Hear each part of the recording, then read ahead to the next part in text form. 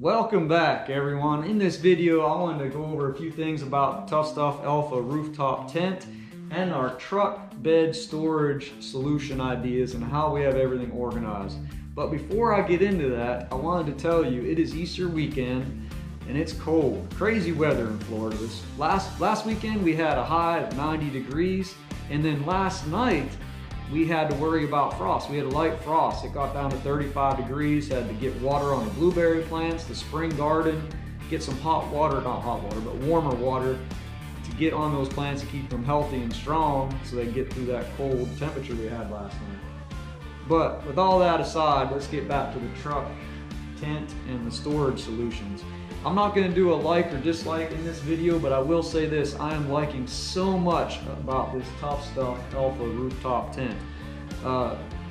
One thing I'll highlight real quick is the mattress. To me, it's comfortable. I'm really enjoying it. For my wife, we had to get her a little one of those air mattresses that automatically inflate. Just unscrew the tab and the air goes in and fills it up, and that's perfect. That's all she really needed for this.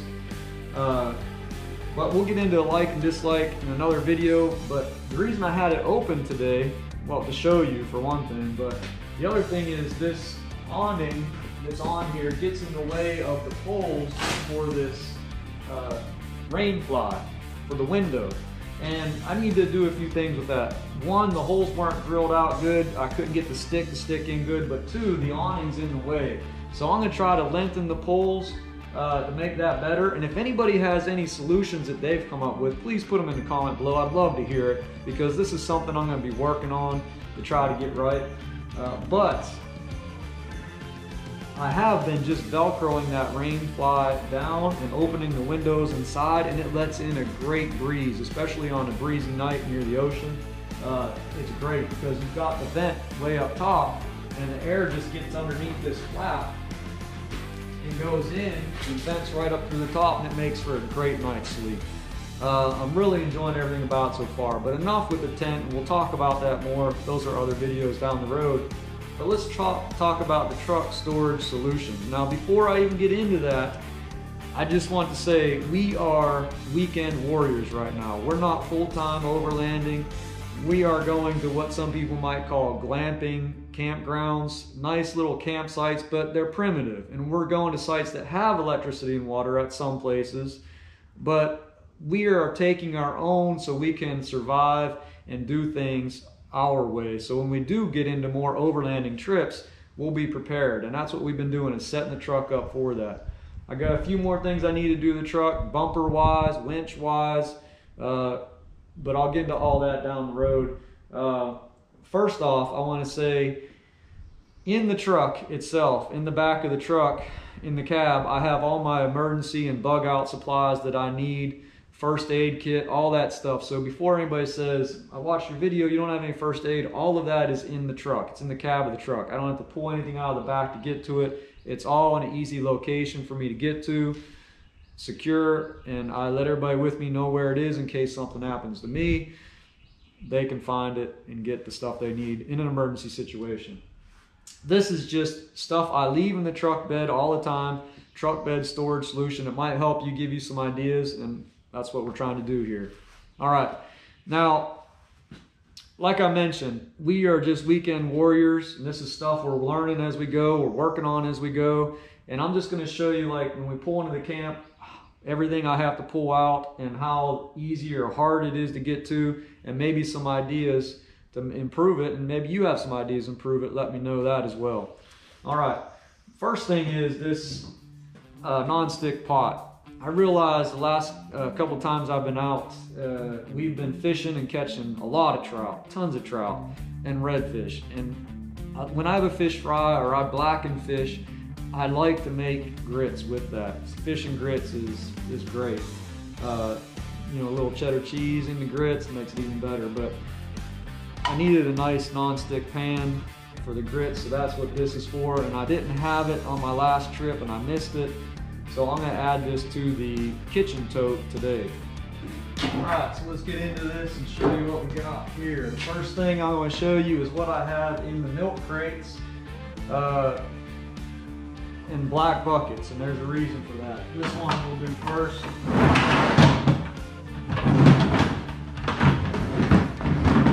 black bucket, black lid, 5-gallon bucket. I fill this up with water, put it in the sun, it heats up, and this is what we use for showering with, okay? We have this rechargeable pump. It's a little bit dirty, but this recharges. You plug it in, pumps the water up, and my wife and the girls, you know, they need a shower, they need to clean up, or we were fishing, they need to clean up. Easily done right here with this. I have buckets, not buckets, but big 6-gallon water jugs that I put on the left side here. I don't have those, but in some of my other videos you can see them in the truck. And if I am near fresh water, I just fill this up, or if there's water at a campsite, I'll fill this up and let it heat up in the sun, and then you have hot water. You can always put it on a camp stove and heat it up and add it to this if you want it hot.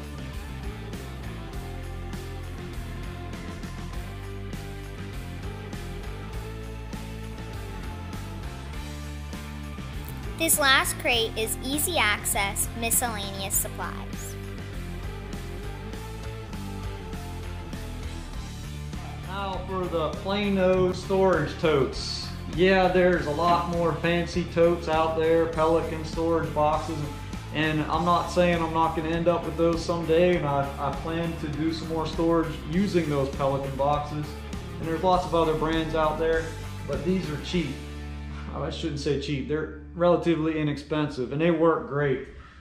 First one I got here has got this, I got the bungee on to hold this, but I have a tarp for, it's like an 8x8 tarp, and I put that under the annex when we set up the annex room, or if we're in a dirty area and maybe to keep rain off our shoes if we're cooking back here in this back area. And this table, obviously, you know, you open the legs up on it, it's got adjustable height, so it's always good to have a table at your campsite.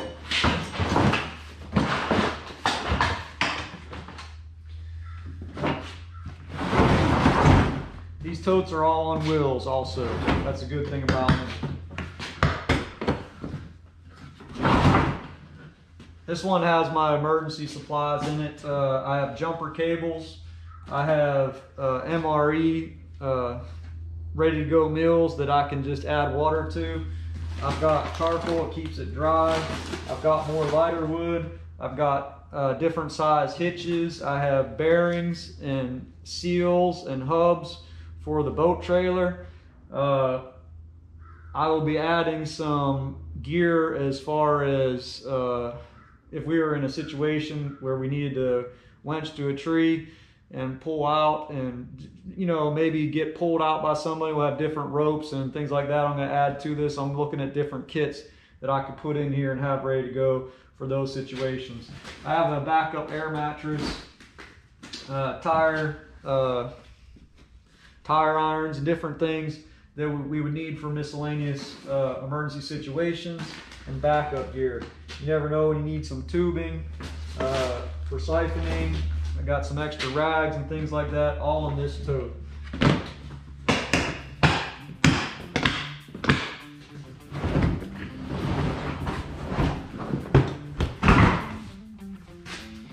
In the back, I know it's probably hard for you to see, but I have, let me take this up a little closer so you can see it. I have a tarp all the way in the back corner, and that's a bigger tarp. It would cover the whole campsite. Inside my camp kitchen, I usually set it up right on the end of the tailgate here, just like this. I'll put the camp stove here, and I'll have a water jug on the side, but everything fits in there really nice and tight. It's got everything I need in here. I'm gonna break this down and show you what all I've got in there. Okay, the camp kitchen. I would say this is the second most important thing I have in this tote for making coffee. There's nothing like fresh coffee in the morning when you're camping, especially whether you're making it on a campfire or on a camp stove. Love it. And when you see it percolate and you hear it and smell it, see the percolator, coffee going up and down through that glass bulb on top, man, get you ready for the day. In this tote, or this bag, I've got my knife kit. This is a Dickies bag. I've got kitchen utensils, knives, tongs, spatulas. Everything I'll need to cook with is in this bag. We keep some paper and plastic.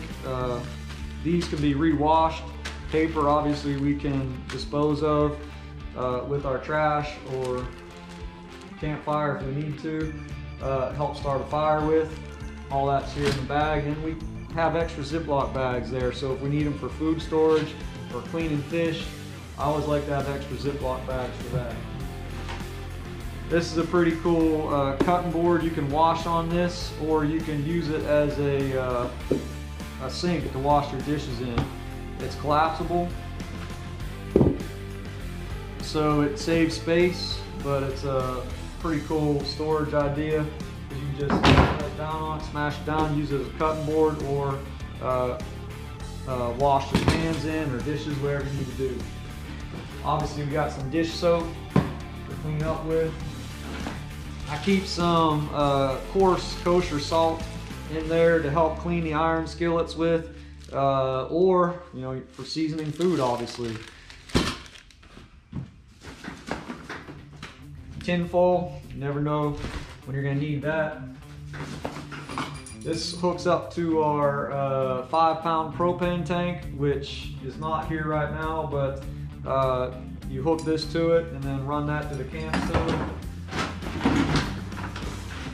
So what we do is we set our camp stove up here, run the propane off the side to a 5-pound tank. It lasts longer than the little green bottles, but it's nice to have. And by the way, I got a buddy heater. I'm going to try to use that on the cold nights in the winter, give us more opportunity to get out and camp. So that's another reason you want the bigger 5-gallon tank as opposed to the little green cylinders. Paper towels, you're going to need those when you're camping, especially with kids. You've got matches. I've got my seasoning, and I've got the little silica gel packs in here to keep the moisture from getting to my seasoning too bad. I mean, it's going to happen no matter what, but I keep all this stuff as much as I can in Ziploc bags. Keep extra bags. I have extra bags in the toilet bucket, extra bags here for trash. You don't ever want to leave anything at the campsite. Clean up as much as you can. Got the Lodge pans for disposable, so it makes cleaning up easier for casseroles, breakfast dishes, all that good stuff. And I use this, it's a little scraper for scraping the cast iron if I need to.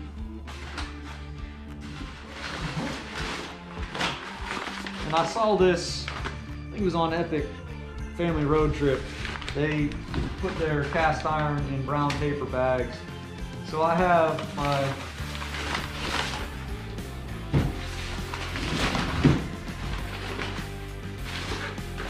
multi-purpose grill or griddle top surface.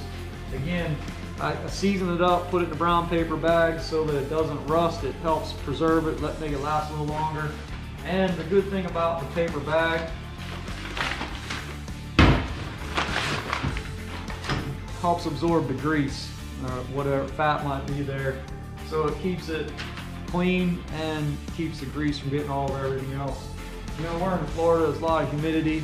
The moisture is going to be there, but you got to do as much as you can to keep the moisture out of the back, especially when you're leaving it in the back of the truck. So that's why I'm using the brown paper bags. I've got extra brown paper bags in there for, you know, you never know when you need it to help start a fire, or if you need to reuse them for the cast iron pans. Got my Dutch oven ready to go. And then my fire tools. I have, if I'm cooking on a big fire pit, you know, I've got spatulas, tongs, bigger tongs. Got some fire sticks for, you know, hot dog, sausage, or, you know, I use these to help turn the fire with also. Big cutting boards. And in the bottom, I've got camp cookers. These are, I think, You can get these at Walmart. I got this, I can't remember where I got this one, but I've seen them at Walmart, Roll King. Most of those outdoor sporting areas will have these in there. And these are cool to camp with. It was in one of our videos. We made some food by the fire with them. You know, if you don't want to break out the stove and you got a campfire going, you make grilled cheese. The kids like to put pie filling in bread, butter the bread, put it in there, and make some stuff over the campfire with these. You can make pizza type dishes with them. Put some burgers in there, you know, multi-purpose. So again, that's what we got in our 3 totes and our storage in the truck. It's pretty empty now. I gotta load it all back up, but like I said, leave some comments below. Love to hear what you think of it, and maybe some ideas you have to improve it. Maybe something I'm missing. Again, just want to remind everyone, I said I have all my emergency first aid supplies in the truck, so you know I didn't show you all that, but it is there. This is just what I leave in the back of the truck. So it's, if I'm out fishing, I have all this stuff here. I can just easily, I have everything here. I can spend the night, just pop the rooftop tent, spend the night down there at the beach, and get up and fish again the next morning. That's what I've been doing lately over spring break, and really, that's really one of the great things about this Tuff Stuff rooftop tent. I can tow the boat, I got the tent, I got all the gear I need. For example, this was last week's camping and fishing trip. One more thing I wanted to show you before the end of this video is this plugs into the 7-pin on the back of the truck. 7-pin connector. Plug a cigarette lighter adapter in here. It shows you the red light for power, and power's on. And you plug this into it, and I could plug another cigarette lighter adapter in here if I needed to. But this will give me a USB connection, and it gives me a constant readout on the voltage of the battery. So I know, you know, I know when to cut it off if I'm running lights on the tent or charging a cell phone. But I mentioned earlier I need to get a battery power pack. That will take place of this, but for right now, you know, most diesel trucks have 2 batteries in, and I know the batteries are good, but again, this gives me a readout of my voltage on the battery, so I don't drain them too low. But temporarily, that's what I'm using for power. I also have a solar charger that I hook up to the truck to help top that off during the day. We're in Florida, so we get lots of sunshine, and that helps keep the power topped off on the truck. But again, I know I need to get a battery power pack, and that's what I'm going to work on next. But another quick tip for you here, this works really well. Plugs into the 7-pin cigarette lighter adapter, gives you the voltage readout, and you can plug your tent USB, cell phone charger if you need some power, you know, temporarily. I wouldn't say to drain your battery dry on it, because you're going to have trouble. You're going to need the jumper cables. But I want to show you real quick, everything inside here is wrapped up. Got the tent put up. It took me about 2 minutes to get all this packed up into the back of the truck, and I think it came out pretty nice. Get a light on there for you so you can see inside.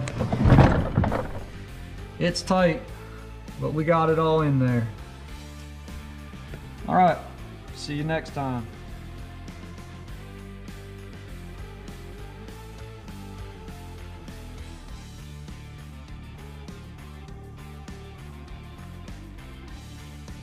Here's K&D Productions to tell you. We'll see y'all next time. We'll be on the tractor or on the trail.